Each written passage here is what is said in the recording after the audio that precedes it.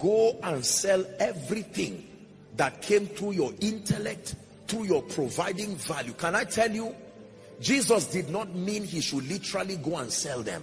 When you sell something, you relinquish ownership. When you sell something, you have parted with it. He's saying, when I look at you, I see that you desire me, but the reason why you have not been able to attain unto perfection is that there are many other things standing side by side with me. Every time I talk to believers, don't tell me you love the Lord. To what extent? Love has levels. We know that. Biology teaches us that. Psychology teaches us that. Love is not generic. There are 4 indices according to scripture that we use to measure love. Number 1 is passion. Number 2 is pleasure. Number 3 is commitment. Number 4 is sacrifice. Your love is not complete until these 4 components are captured in it. In genuine love, there must be passion. In genuine love, there must be commitment. In genuine love, there must be pleasure. And in genuine love, there must be sacrifice. The highest biblical index for measuring love is sacrifice. So when you say, Lord, I love you, he says, show me what you have laid down for me as proof that you love me.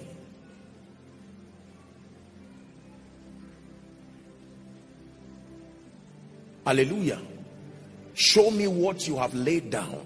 The testimony of Enoch. When the Bible tells you Enoch walked with God, it means that he exalted God above his wife, above his children, above his prophetic ministry, above everything that represented relevance for him. This was what he was telling the rich man. He says, listen, you want to follow me? Prove to me that you love me and that I mean more to you than all of these things. And Peter now said, we have left everything. Jesus, I was a fisherman. You saw that I left everything to follow you. And he says, don't feel bad. Because can I tell you, when you truly leave everything, you will feel like a fool. If you have not felt like a fool and felt at a loss in following God, you are not yet there. Sacrifice is costly. We have left all to follow you. We have left all. Now we do not have any definition for our lives outside of you. We are just following you and you've not told us anything. I am an adult. I'm a married man with children, Peter must be saying. What is this one that we are following you every day? Where are we going to? And he says, I am more important to you than the assignment. How many people love the assignment more than Jesus? How many people love conferences and conventions more than Jesus? We men of God, how many of us love pulpit, preaching, ministry, healing, anointing, power? We will give up Jesus 1,000 times to get power. And Enoch walked with God. I hope you know that you can walk for God and not walk with God. There was a parable of the man who was calling people into the vineyard to work. The basis of their going for many of them was negotiation. They negotiated for a denarii. So they did not go to the vineyard because they loved him. They went to the vineyard because they had a contract. There are many contract Christians. Lord, I love you, but I'm giving you 2 months. I will be a worker. But after 2 months, if my breakthrough does not come, whatever you see, take it like that.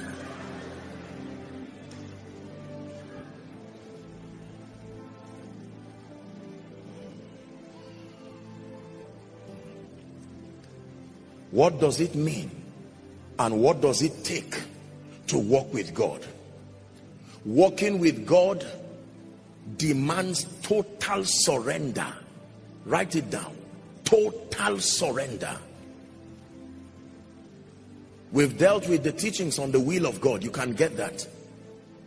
Total surrender. Father, if it is possible, take this cup off me, he said. But nevertheless, not my will, but yours be done. Listen, until we get to points in our lives where the will of God and his desire becomes bigger than our ambitions and the things that we want and the things that drive our lives, there are levels of intimacy we can never get into. I submit to you that when you begin to walk with God, the first thing he does is to bring you through his word and his spirit to a place and a point in your Christian experience where he begins to dethrone every idol, even if that idol represents something good. It does not have to be evil. Once it is not God, it must go down. Two kings cannot sit on the same throne.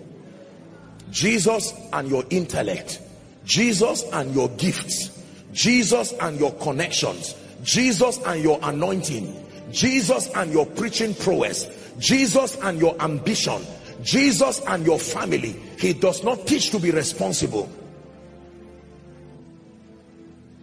or to be irresponsible, but he's telling you that compared to Jesus, he must stand in a place and a class all by himself. The Bible says, in the year that King Uzziah died, Isaiah chapter 6, I, Isaiah, saw the Lord. You can't see him until something dies.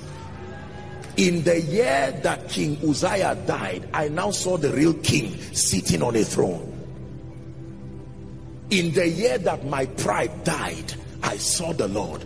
In the year that my lust died, I saw the Lord. In the year that my ambition, my obsession to be great and famous as compared to revealing and glorifying Jesus died, I saw the Lord.